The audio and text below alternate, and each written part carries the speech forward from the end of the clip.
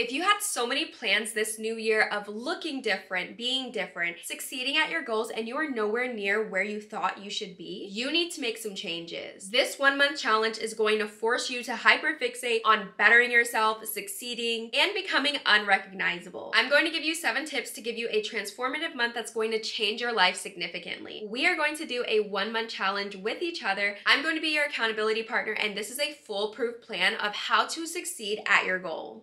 When I set really big goals for myself, like getting my house, growing my social media, becoming healthier, I did this 1-month challenge and I was successful every single time. Keep in mind that you have to make sacrifices for your goals. You have to cut some people off that are not good for you. You have to hyperfixate. You can't be scattered. You can't be everywhere. You really need to limit procrastination and cutting out anything that is not good for you. You can't be lazy or bullshit your goals because you are trying to transform your life, aren't you? You need to get up and you need to take action. If you want to be an exceptional person, you have to do things that are out of the ordinary and you have to do things that other people aren't doing, because I guarantee you, not everybody is taking 1 month, a 1-month challenge to focus on themselves and to grow into a better person. A lot of people are scattered, a lot of people are lazy, and that's the sad truth. So like I said, if you want to be exceptional, you can't be like other people. It's time to become savage. It's time to focus on yourself. It's time to put yourself first. And I'm going to give you 7 tips on how to do that. Hello, I'm Raina, and I create content on inspiring you to become a better version of yourself. I also have a playlist that you need to check out after this video on the best advice and glow up tips that you need in your life. One of the things I've noticed is when I tunnel vision on one overarching goal, I achieve it so much faster. I am notorious for doing 100-day challenges, but right now I am doing a 100-day challenge where I'm reading for 30 minutes every single day for 100 days. I do random challenges like this throughout the year because it teaches me discipline and it keeps me on track. Whenever I find that I'm overindulging on something, I pull back. Like I found I was overindulging in TV. I pulled back and I was like, I need to read more. I need to limit my screen time. I'm saying that to say it is super important to focus on one thing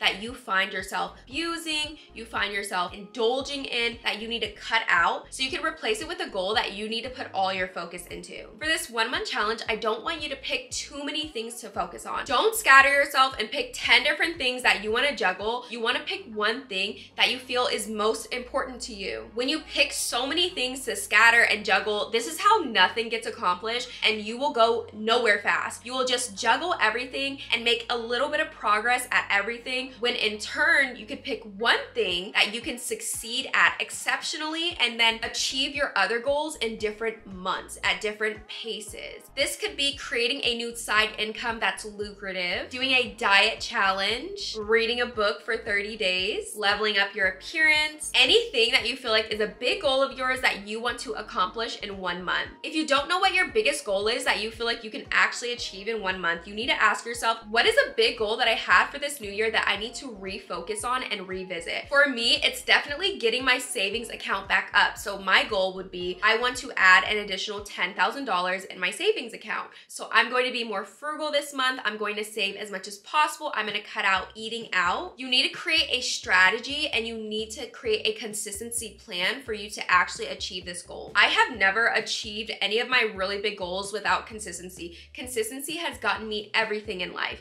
And this doesn't mean that you have to be super strict with yourself. Let's say you're doing a diet plan. This doesn't mean you don't get any junk food, that you have to eat perfectly every single day, that you have to work out every day. That's not what this means. Have a cheat day, and on the other days you focus on your diet or you focus on working out. So you could have a cheat day that's Friday, Saturday, any day that you like to go out. Create a plan like this for yourself to where you are still implementing some fun for yourself, but you are also still staying super disciplined and consistent. And this is the reason why I love this challenge. A lot of people need other people to tell them what to do. When you're somebody who has discipline within yourself and you can self-motivate, that is a superpower and a skill that you can develop with challenges like these. And this challenge is so important because it will not only help you achieve your goals, it will also spill into different areas of your life. You will find that you are just becoming a more disciplined person. You are no longer as lazy. You are no longer willy-nilly on your stuff. You are extremely serious and determined to get things done. Don't share your goals with other people. I know that it can feel really tempting, especially to people who you're really close with. I would say that if you have somebody you really trust, like a very close best friend, boyfriend, husband, things like that, you can give them an overall idea, but don't go into super detail with with these people with what you're trying to achieve. If you're serious about achieving something, keep your mouth shut until it's done. When you talk about it, you will feel like you've already done it. And this is literally the opposite of what we're trying to do. It is time to train yourself to not talk about anything that you are going to accomplish until it's done. How do you react to somebody when they're telling you about their goals versus when they tell you they've achieved their big goals? You have more respect for somebody who tells you they've achieved this big goal. Honestly, it's really nobody's business what you have going on. Even if it's somebody super close to you, you can tell somebody you love, oh, I'm taking a month to focus on something that's super important to me. I have this really big goal that I want to accomplish. I have this goal that's very serious to me. So I'm sorry if I'm pulling back a little bit. You don't want to ghost people. You want to be mature about it. You want to tell them, hey, I'm taking a month to really focus on myself, achieve my goals. I'm super serious about this, so I'm sorry if you don't really hear from me. Be mature about it, but you don't have to necessarily go into detail about what you have going on. Not everybody is really your friend, and it's a hard thing to hear. I've had experiences where I felt like people took my ideas. I've had experiences where I felt that I saw people trying to copy me. Not everything comes from an ill intention. Some people are genuinely inspired by you, but at the same time, this is why you want to keep it shut and you want to accomplish it, because it gives you a better feeling about yourself and you don't feel like you're competing with somebody. You have no idea about what other people are thinking about you when you tell them about your goals. People have limited beliefs that can affect you and that can affect your perception on your goal and whether or not you can achieve it. I remember one time I told a really good friend of mine that I wanted to reach 500,000 followers on TikTok. She had a really shocked face and she was like, oh, are you sure you can do that? That's a lot of work. Do you think you can do that? I don't know. Almost doubting. I know that it wasn't a bad intention because we're still friends to this day, but it was more so like she felt like for her it would be difficult. She projected it on me thinking it would be difficult for me. Yes, it was difficult for me. I had to post a lot. I had to work my butt off, but I did it because I was consistent and I was serious about it. And I wasn't going to let difficulty stop me from where I needed to be. This is something that if I were a different person, I was more sensitive, I was more emotional. I'm a healthily emotional person, but if I was more reactive and angry and insecure about myself, I would get mad about that. I would be like, what do you mean? Do you think I can't do it? I would get in my feelings about it and I would not apply myself because I would feel like it's too high. This is too high of a goal. She's saying she can't do it. She's saying that it's a really big goal. I'm not that type of person. And I was like, for you, you think it's difficult and it could be difficult for me, but I'm still going to achieve it. And a year later, I was able to achieve it. I did achieve 500,000 followers on TikTok. I do regret telling her this, not because of her reaction or anything like that,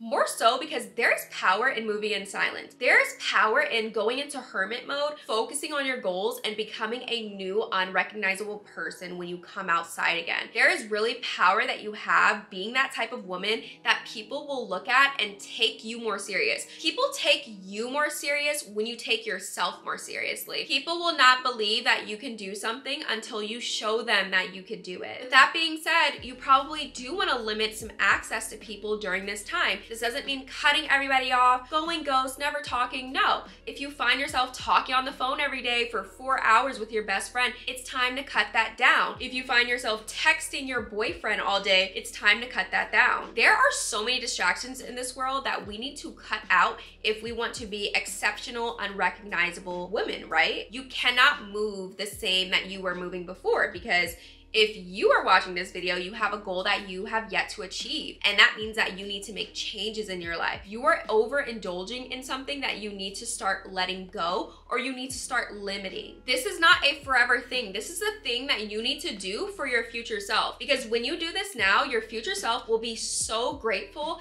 that you took the time to be selfish in a healthy way. You took the time to build yourself, work on yourself, work towards something that you told yourself you were going to do a while ago. When you write things down, when you make goals, when you make vision boards and you break those promises and you don't achieve any of them, that's almost like breaking a promise with yourself. Imagine that's like you're in a relationship and you told your boyfriend not to follow IG models and you go through his following and you see that he did. Imagine it like that. You should be that heartbroken towards yourself when you go back into your vision board and you're like, I didn't do any of this. I didn't accomplish any of this. What am I doing? I need to make changes. I need to be serious. I need to cut things out. Once you take take relationships with other people as seriously as you take a relationship with yourself, that's when you will start to see things change. It is time to detox your brain. This is going to be a hard one. I want you to grab your journal and write down everything negative that you consume, everything negative that you do on one side of the paper, and on the opposite side, you want to write down everything positive that you do, everything positive that you implement in your life. Now, the goal is to have the negative lower than the positive. If you have the positive longer, you're already on a really good track. But if you have the negative longer, there are a lot of things that we need to cut out, and we're going to do it together. So it is time to become savage in this very moment. What are a few things from this list that you can cut out this month? Inherently, we are all positive and negative beings, right? We all have bad and we all have good within us. You're overindulging in insulting people, insulting yourself, negative thought forms, seeing people you shouldn't see, talking to people who are very negative for you, bad influence from bad friends. But you want to try as much as possible to find limits and to find boundaries for these things. With that being said, here are some common habits to give you an idea of negative things that you should cut out or limit in your life. Too much social media can be something that is very distracting, that people don't realize how bad it is for your brain and your mental health. Social media is such a big distraction into why people do not achieve their goals. When you're following people that are achieving all these things, or you're following somebody that you genuinely like IG people, YouTube people that you are genuinely proud of for achieving certain things, sometimes you could feel like you've achieved that yourself. But are you happy for them, or do you want to achieve that yourself? You need to set times throughout the day specifically to check your social media. As soon as I wake up, I do not touch my phone. I brush my teeth for 2 minutes. I do my entire skincare routine, and then I grab my phone and check it. I don't wake up and check my phone immediately. This is such a good way to find discipline in your morning routine. Start practicing mindfulness. This is so important if you find that you have anxiety or you overthink. Spend 5 to 10 minutes a day, every single day, to do some meditation. You spend more than 10 minutes scrolling on your phone, so you can find time for meditation. Meditation literally changed my life. I can do a whole entire video on mindfulness and meditation and detachment. I don't like the word detach because there's a negative connotation, but I would describe myself as more unbothered. I give that all to meditation. I give it to my meditation practice. I do 30 minutes every day. I'm very serious about my meditation. I go on retreats for it, and the reason why I am so emotionally balanced and unbothered is because of my meditation. Clean up your mental space. Keep a journal every single day to rant all your worries, all your insecurities, all your feelings throughout the day. This will help to keep your mind clutter-free and reduce anxiety. Sometimes we could feel like a situation is way bigger than what it is, but when we journal about it and we get it all out in a journal and we give it a day to look back in the journal and read it, we realize, maybe I was being extra. Maybe it was not that serious. You gain a new perspective on the matter. It's also important to replace ranting, insulting, calling your friend, talking shit about other people with journaling. Not everything that's in your brain needs to be said out loud. Another great way to combat negative self-speech is to create post-it notes for yourself. When I was going through a really tough time, I was in a really toxic dynamic with this guy. My self-esteem was so low, you guys. Like, I have never seen myself so insecure. So what I did was I created post-it notes and I wrote positive affirmations on it and I put it on my mirror.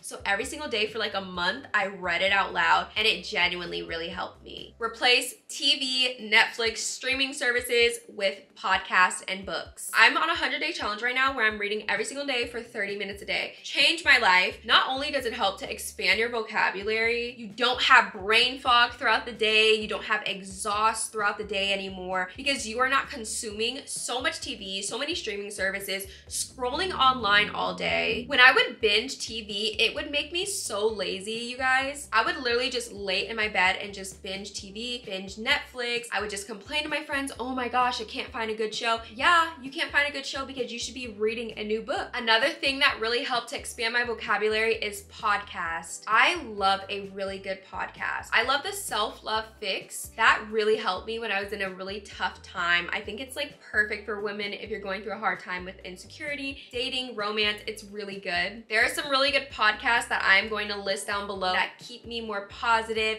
and keep me motivated. Allocate specific times of the day where you listen to your podcast and when you read your books. You could do this during your commute, working out, or right before bedtime. Every single morning, I go on a walk for 30 minutes, and this is when I listen to my podcast. I also listen to podcasts sometimes when I'm in the car, and for reading my book, I do it 30 minutes before bed. I have a notes app where I write down everything that stuck out to me in a podcast or a book. I feel like anything that you remember, anything that you think of over and over again is a sign or a message for you. So this morning, I was listening to a podcast, and this woman said 2 things that stuck out to me that I wrote in my notes app today. I wrote down, the more people you know in every room, the less you feel like an imposter. Doors have to close for doors to open. And I loved both of those sayings. I felt like they stuck out to me. Think about how you can apply these lessons in your own life, because what you consume become your inner thoughts and your inner world. Because if you're consuming a lot of negativity, you're only consuming entertainment, you're only consuming things that release dopamine in your brain constantly over and over again, you are not living a healthy life. You need to make room for consuming things that not only make you feel relieved, relaxed, entertained, but also things that make you feel motivated, disciplined, productive, like you're making strides towards your goals, like you're learning something new. Physically glowing up is so important to keep up your momentum during this month. There are so many things this month that are absolutely so important for you to do so you keep your energy high. You want to make sure your diet is clean, make sure you're eating healthy food, make sure you're drinking your water throughout the day, stay hydrated, add lean proteins, whole grains into your meals, make sure that you're eating throughout the day, that you're not skipping meals, limit your snacking, and limit junk food. You're gonna need a lot of energy this month to actually make strides towards your goals. I exercise every single morning. I even go to yoga sculpt sometimes, and that helps me feel so much more motivated throughout the day with my to-do list. Every single morning, I write down a to-do list of everything that I need to get done in order of most important to least important. And I find that when I don't exercise, when I don't go to my yoga sculpt class, when I don't go to bar class, I feel more lazy. I will be on my bed and I will watch YouTube videos all day, I promise you. So I take 30 minutes every single morning to go on a walk either around my neighborhood or on a trail. You could get a yoga mat, do it on your floor, put YouTube on, put on somebody's yoga class. There are so many really good beginner workout videos on here. Then you want to develop a really good dental hygiene routine. When you're not taking care of your teeth, it affects your mental health. It really does. If having bad dental hygiene can affect your heart health, it can affect your mental health. So make sure that you're flossing every day, 1 to 2 times a day. Make sure you're brushing your teeth 2 minutes a day. Use a mouthwash and use a tongue scraper. Brush your teeth twice a day. Every single morning, like I said, before I check my phone, I do my skincare routine. I do my cleanser, my moisturizer, and my sunscreen. This also makes me feel ready to tackle the day. You also want to do a night skincare routine, which I do my tretinoin and I do my anti-wrinkle cream. The goal is to create systems and routines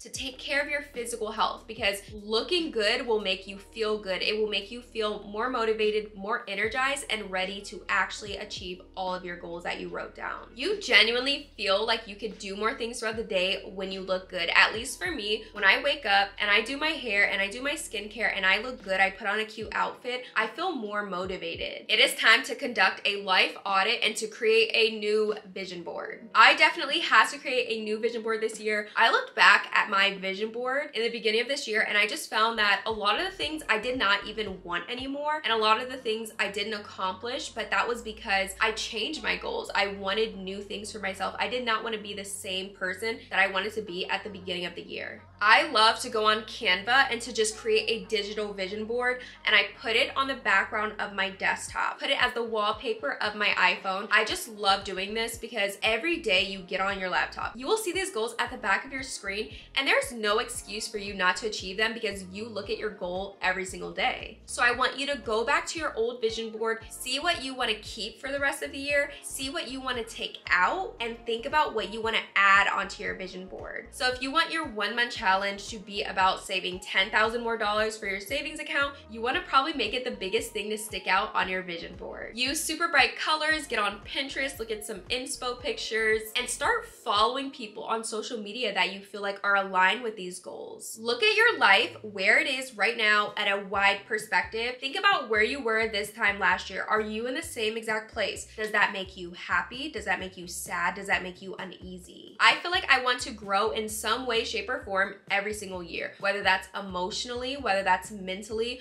or physically. I want to be in a better place every single year. So I want you to take your journal out and evaluate different areas of your life. Evaluate your career, relationships, your health, and your personal growth. Identify what's working really well and what you need to improve. So even though we're creating a life audit on our entire lives, this is still going to help us figure out what we want our big overarching goal to be and how we can achieve that based on our answers. It will also give you a really good and clear idea of what you want next month's challenge to be. You want to create SMART goals for yourself. SMART stands for specific, measurable, achievable, relevant, and time-based. So when you set a specific goal, you are very narrow with what you want to do. And that's what we're doing this month and what I told you to do at the beginning of this video. Be very specific and narrow on exactly what you want to do. Pick one thing, maybe two, but I suggest doing one overarching thing. Then you want to pick something that's measurable. So this is something that you can actually measure. So a number amount. So if you want to lose weight, you say you want to lose 5 pounds. If you want to save more money, say you want to save $1,000. Make sure the goal is relevant. So that's the reason why it's important to conduct a life audit, because when you conduct a life audit, you will see, is this relevant for my life? Is this relevant for my big picture goal? Is this relevant for who I want to be in this world? Because if you are losing 5 pounds and you don't even think that you want to become a more fit person, you feel like you're at a good weight, what is the relevancy? So you want to make sure that this is actually relevant and you're not doing things for no reason.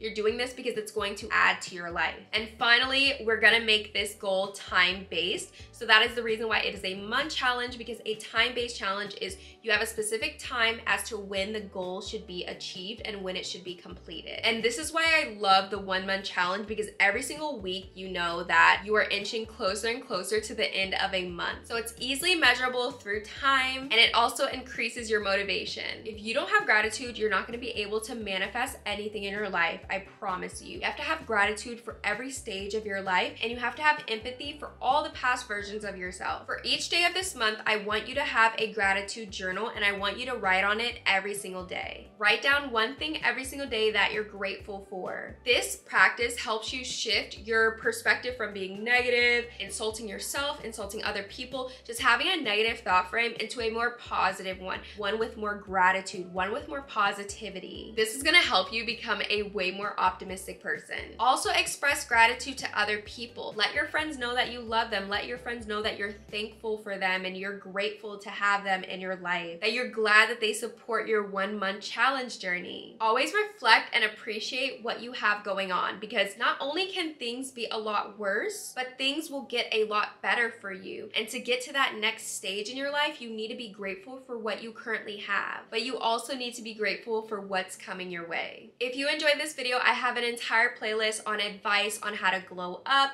on how to become your best self. So if you like this video, you are definitely going to enjoy that playlist. Thank you so much for watching this video. I love you guys so much, and I'll see you in my next one. Bye!